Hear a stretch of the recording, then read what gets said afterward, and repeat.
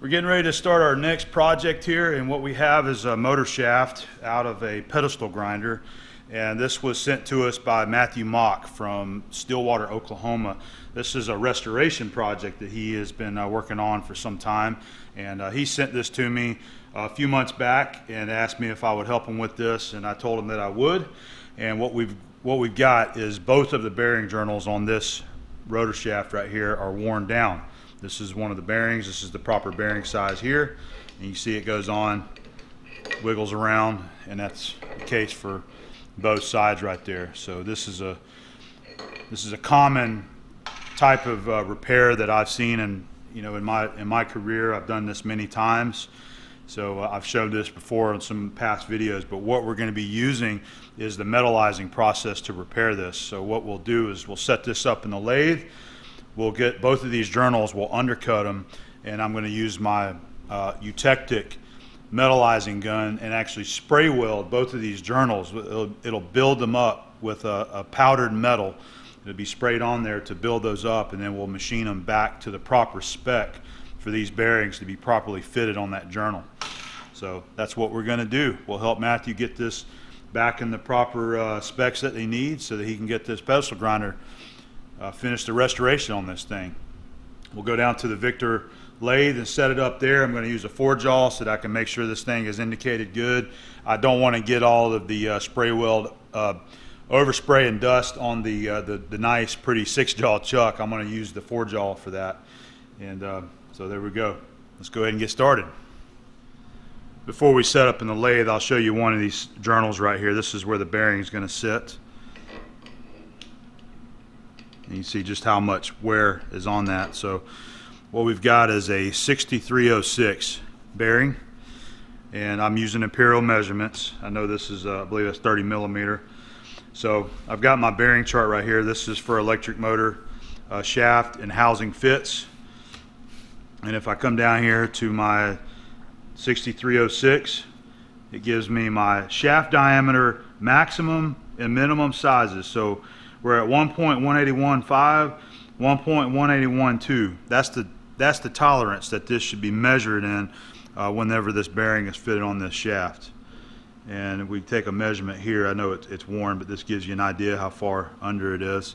We're at 1.176 and a half. So we're really, that's like 5 thousandths under what that should be. So 5 thousandths smaller, that's way under the tolerance of what that should be. The other side, we'll just slide it down, is very similar to that. You can see it right here.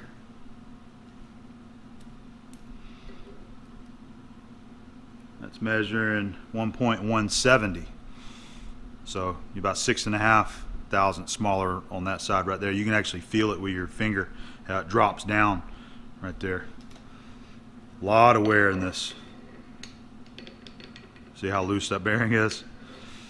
All right, so now we'll go to the lathe to get it set up.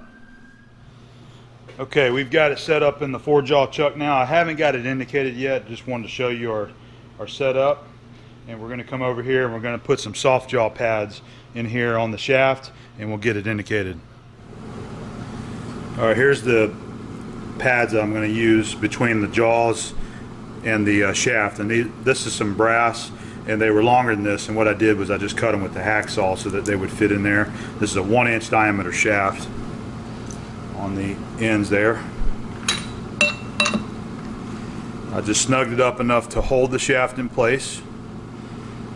And what I'll do is just take it, and I'm sorry that my hand is blocking it. I'll try to get it out of the way so you can see it there. And just like so. And I usually just do the opposite side since I've already got those 2 jaws kind of loose.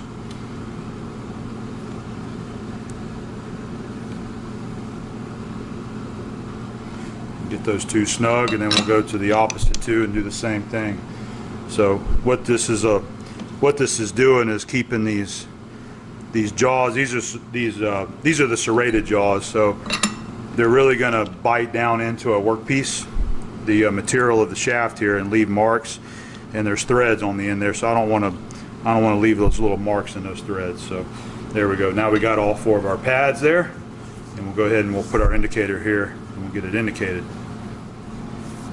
can see we've got some indicating to do, and I'm indicating the actual journal where the grinding wheel is going to be sitting. So we're going to indicate in both sides and make sure that we have it running true, and then fix both journals at the same time. All right, so we want to loosen our lows, tighten our highs. I'm going to start with the highs just to make sure that we're snugged up and not loose. Now we'll start loosening our lows just a little bit.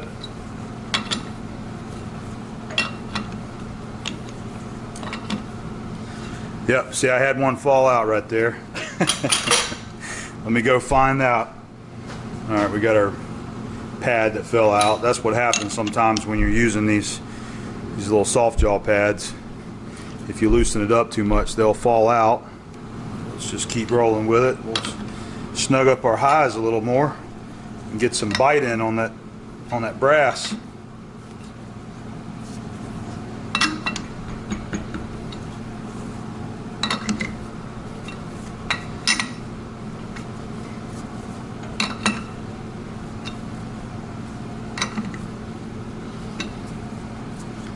It's a half a thou. Now it's just a matter of chasing that high spot. Wherever it's high, just tighten that jaw.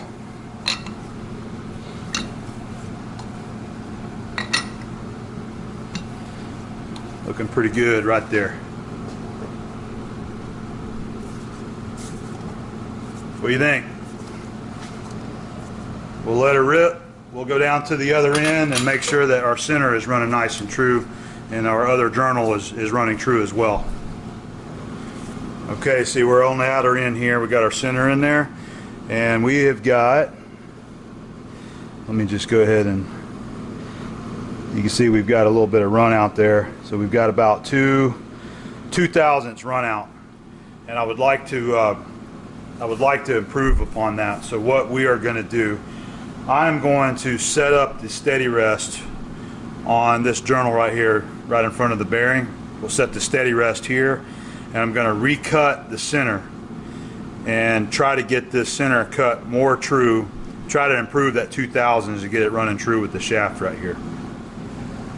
The reason why you might ask if that center is running out is if you look at the end of this, the face.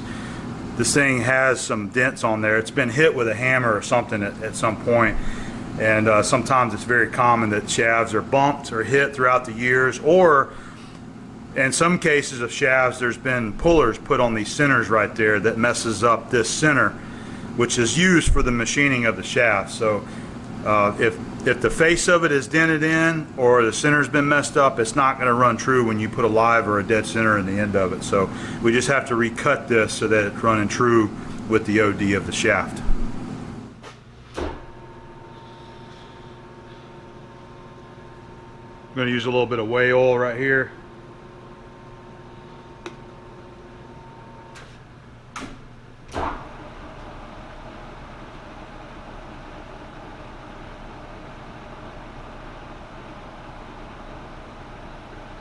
Just come up until it touches.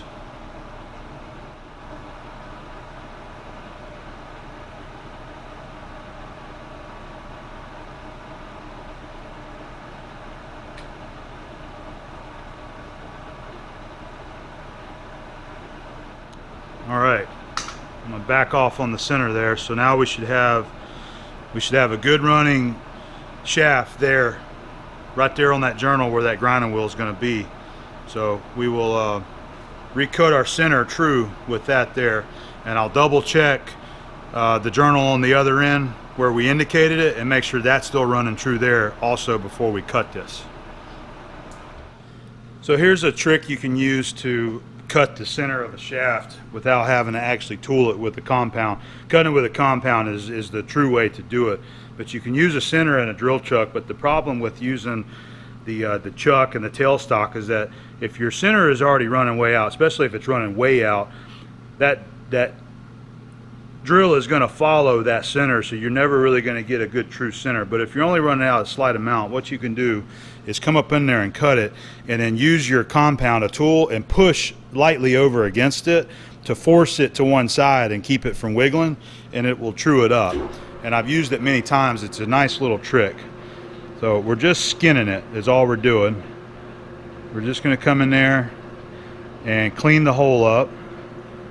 I'm actually having to cut the bottom because the center drill is a little bit longer than what was used. I'm going to put just a drop of oil there.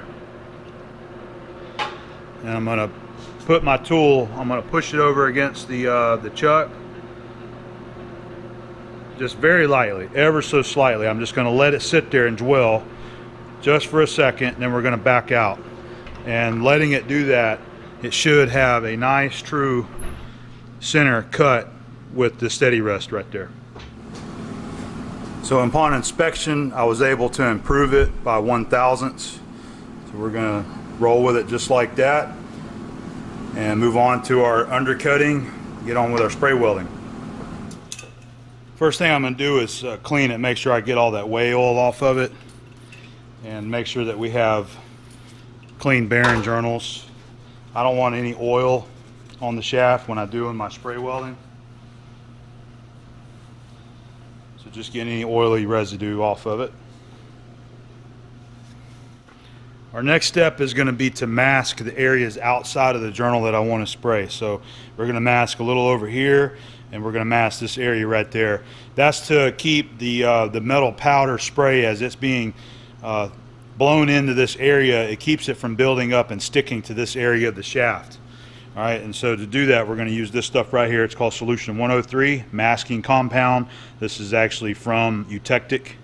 This is their stuff right here. But if you do not have Solution 103, you can use things like the actual soot from the acetylene torch, you know, without adding the oxygen to the torch.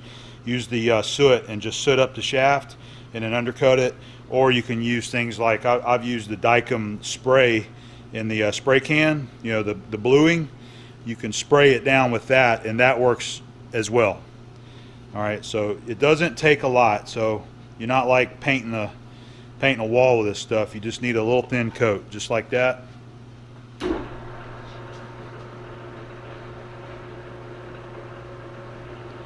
Just turn the lathe on. I'm gonna make sure it doesn't get into that little area right there also.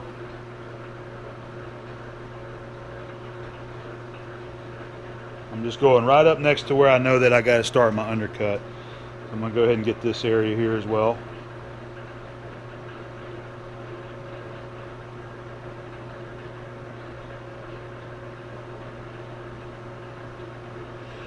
And all this stuff will just polish off.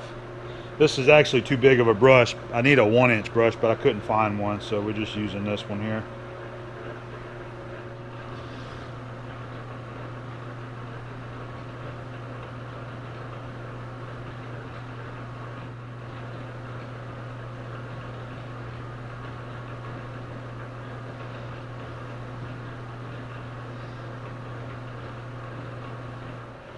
The tip I always tell people, as soon as you're done using your brush, go wash this out in the sink. This is water soluble, it's not gonna hurt anything, so just go rinse it out, because if you leave it like this, it's gonna dry just like paint and you'll have to throw it away. So I just like to reuse my brush as much as I can.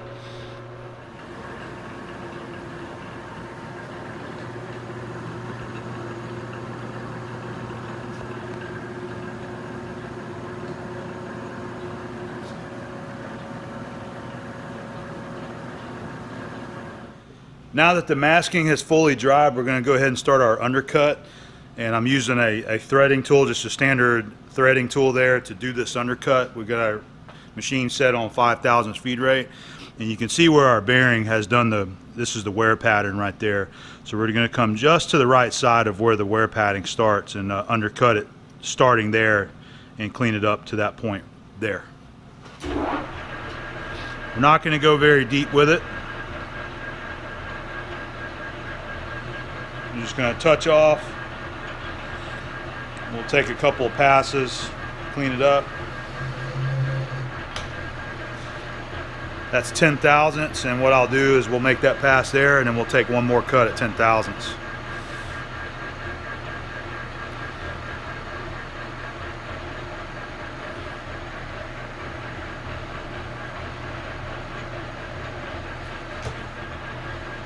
I'm just being careful that that tool does not cut into that shoulder there. So what this is doing, this is giving room for the powder to actually build up and create what would be like a sleeve. You need to have a little area there for the material to build up on.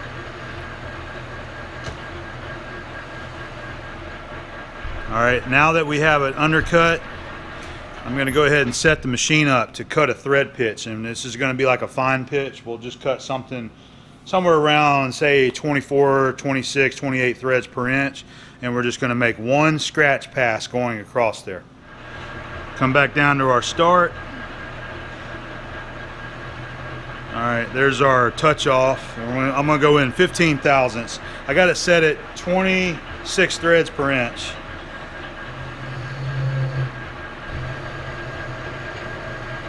Just like that. Just one scratch pass with a thread, and that's to help the material, the powder, as it's being sprayed in there and bonding to the metal. It helps give it it helps hold it to it, is what the book says. So that's part of the process, is making a little thread scratch pass across there.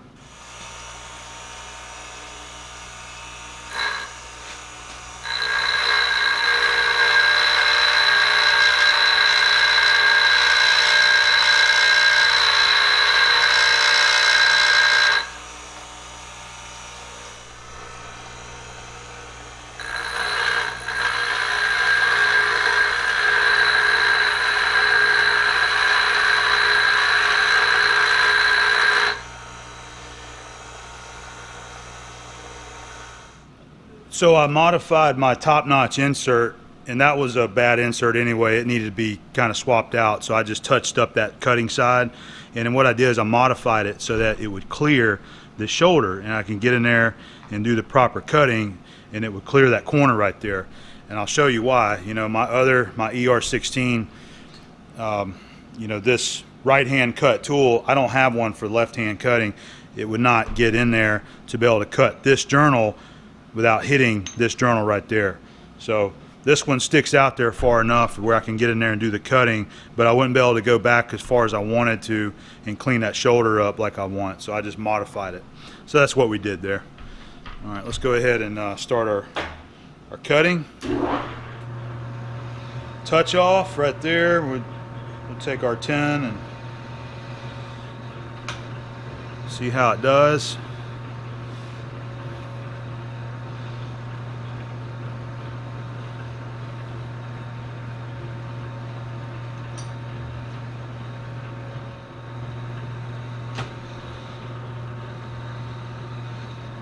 Works pretty good. Got right where I wanted to.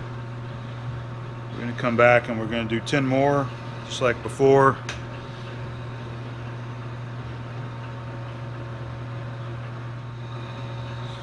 All right, so I'm going to go ahead and reverse my feed back the other direction. I'm going to go ahead and set the machine back up to our 26 is what I had, or 24, I'm sorry. I had it on 6, 24 threads per inch. And I'm going to go in an additional 15 thousandths and make our scratch pass here. Just like that. All right, we're set up, we're ready to go. This is the torch right here that we'll use. This is the Rototech gun that I have. This is old school, but it still works. I still have plenty of powder that I use.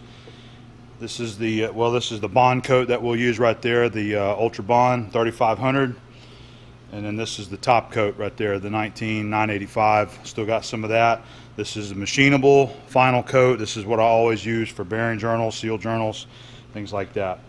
I got my temp stick because you got to preheat it to 200 degrees, and then once you get it preheated, that's when you do your build-up coat. You got to be careful not to overheat it though. You don't want to get it too hot whenever you're doing this process. So with that said, let's go ahead and get it fired up. I'll try to get you some good video of this, and we'll get it welded up. All right guys, here we go. We're going to start our preheat. I'm backing off on that center just a little bit, and I need my striker.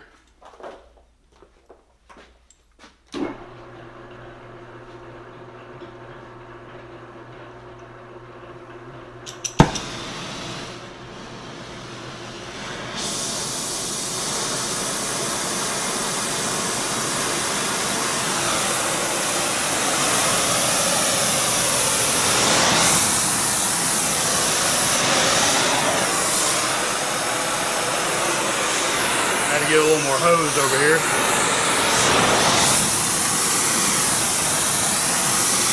I'm just doing a little preheat right now.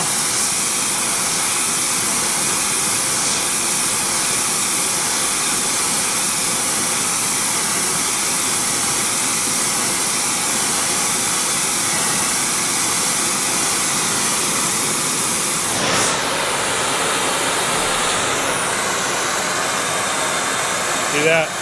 We're at temp. So,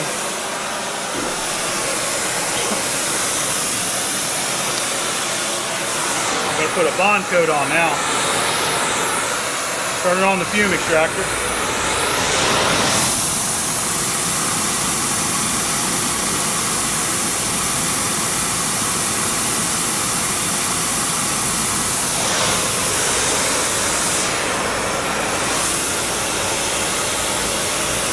Alright, that was our bond coat. I'm going to go with the buildup coat.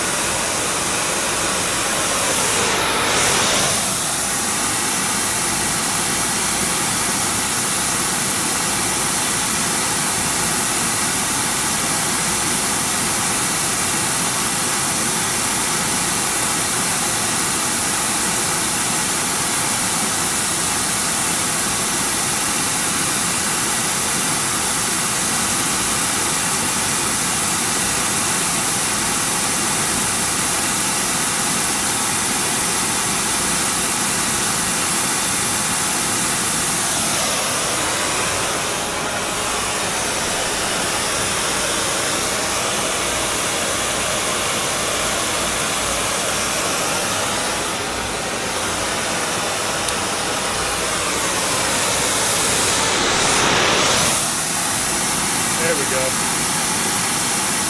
I didn't have the switch all the way open.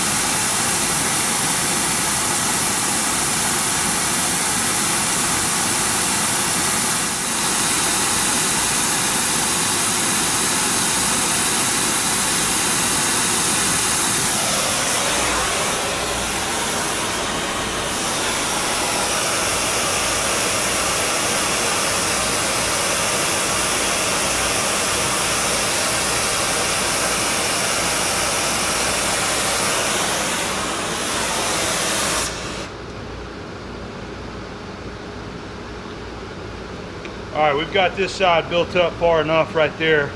I'm going to reset up and we're going to move down to the chuck in and get that side built up.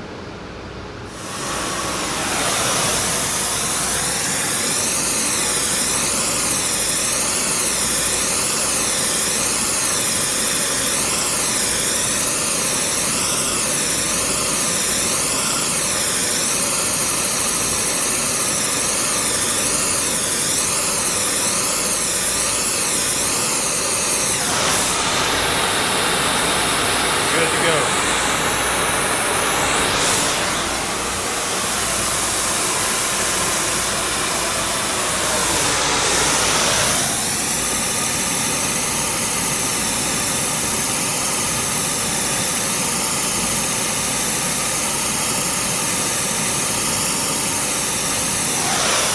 That was the bond coat.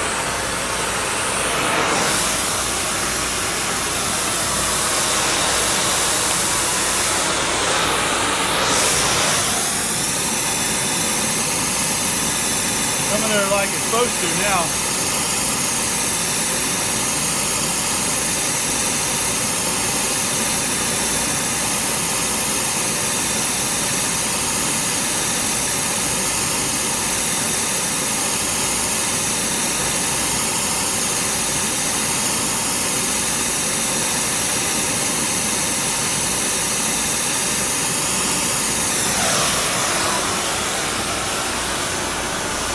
think that first time something was wrong. It wasn't coming out of there like it was supposed to. Yeah, I'm already there.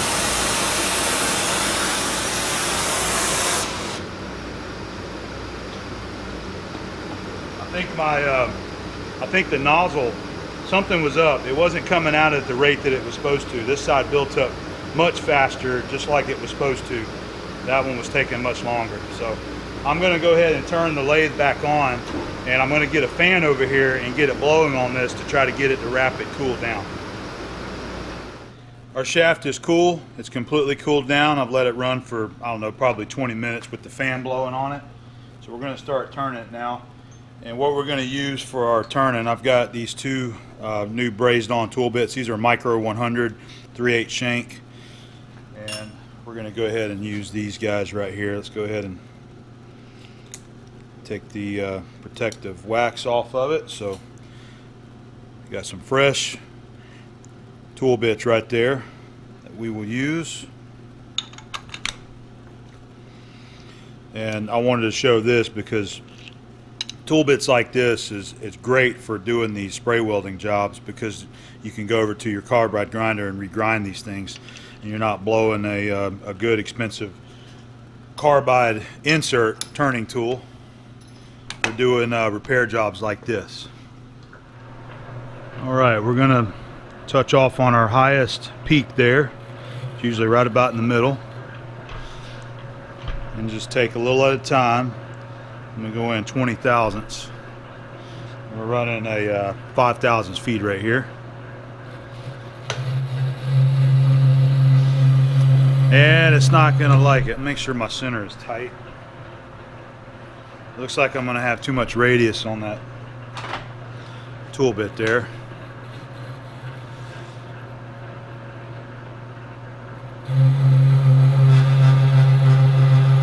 Not enough rigidity.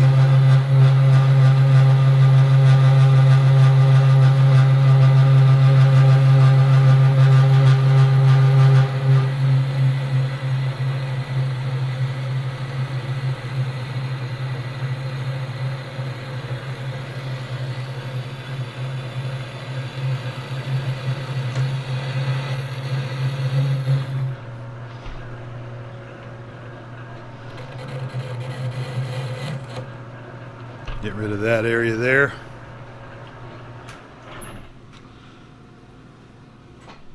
I believe there's just too much radius ground, factory ground on the end of this tool right there. So I found the other one that I've been using for a while. This is also a Micro 100, one that I've already ground a couple times. I'm going to go over to the Baldor carbide grinder. I'm going to touch this up right there so that we've got a nice sharp corner. We'll break the corner, but we're not going to have the radius there, and I think that'll help eliminate that chatter.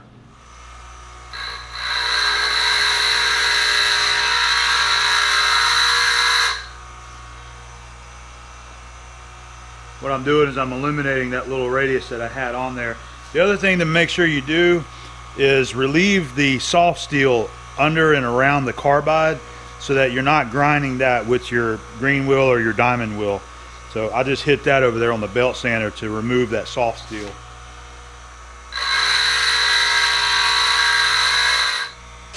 This is the diamond side here. I'm just going to touch that sharp corner on it.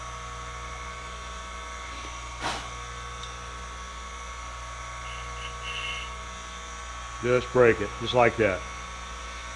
All right, let's go give that a shot.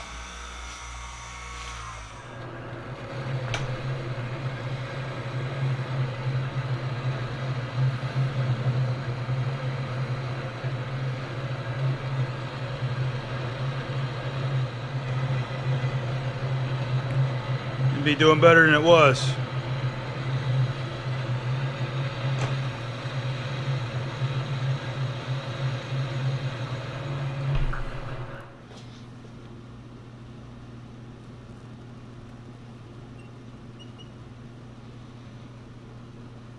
Got exactly 20 thousandths to come off of it.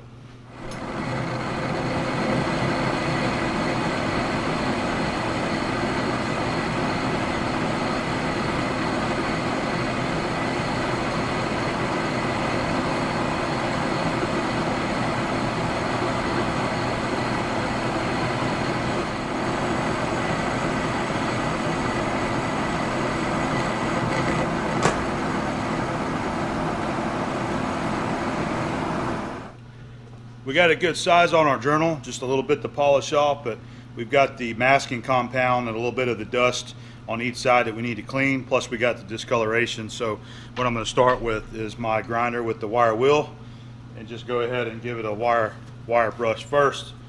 Then I'll clean it up and give it a nice polish with some smooth emery cloth.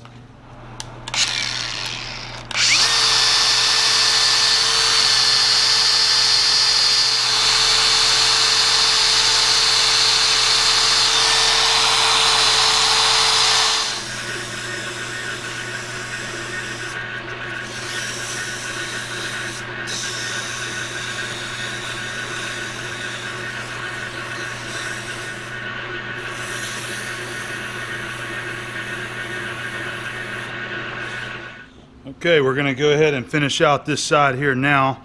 That's the new Micro 100 carbide tool right there. The radius was not as large as on the other tool there, so we're going to use that. Plus, we're real close to the chuck end, so I don't think we're going to have any kind of chatter issues here. I don't think so.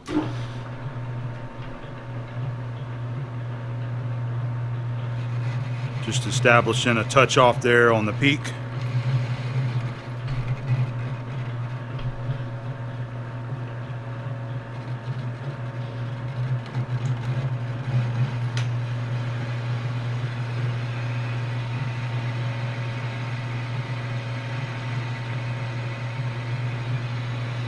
So by the way, we're right there, I'm running 180 RPM.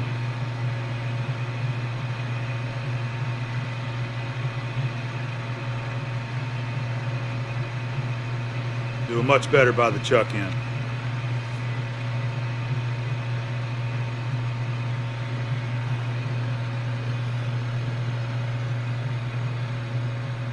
Only thing I don't like about left-hand turning is that I can't get in here and measure the way I want to because the tool and everything is in the way. So I have to come around here to this side. It's okay. It's just a little bit inconvenient, but so we got about 50, 60 thousandths. I'm going to do another 20 thousandths rough and cut here. Just keep knocking it down.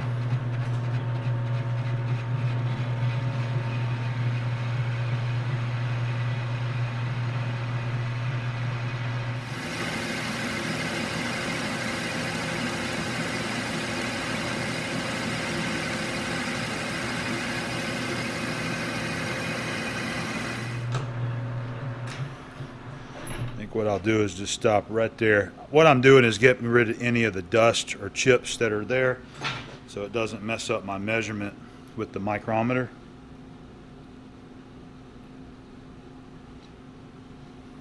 Okay, yeah, we still got 40 thousandths to come off of it.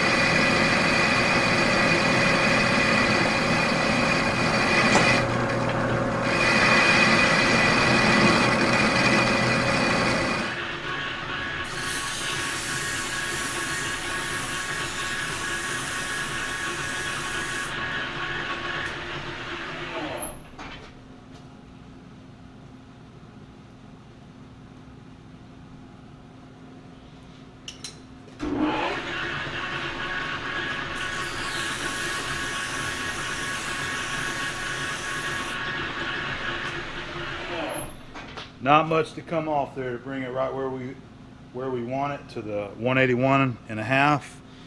I've got a 0.5 thousandths.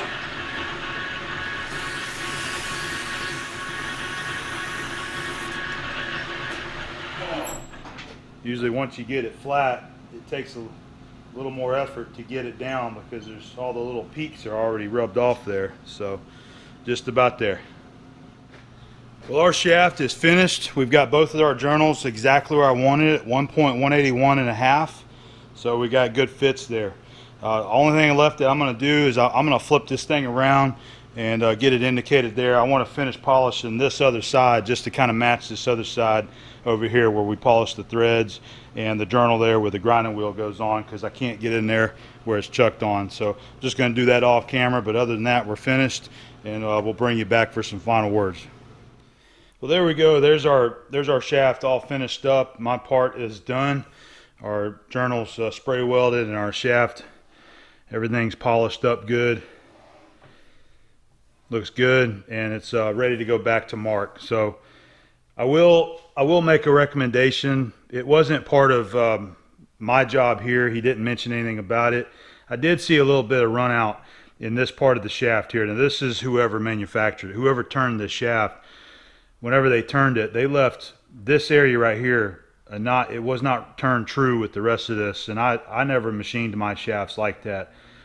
Whenever I would machine any kind of shaft, a gearbox shaft, electric motor shaft like this, I would always make sure that every one of my journals are running true, and that's to help eliminate any out of balance in these shaft systems like this. You know, in this case, a rotor here. So, and that's what these guys are for right here. These are used for balancing. You take this to a qualified electric motor shop, and they put it on their balancing machine, and they'll spin this thing, and they'll put weights on this thing right here, and they'll get this thing balanced. So Mark, I'd recommend maybe if you've got you a local electric motor shop to have them spin this thing on their balancer and to get it balanced, because I think that run out here is probably what caused this thing to have bad bearing journals there. I think you've got some vibration in this motor right there.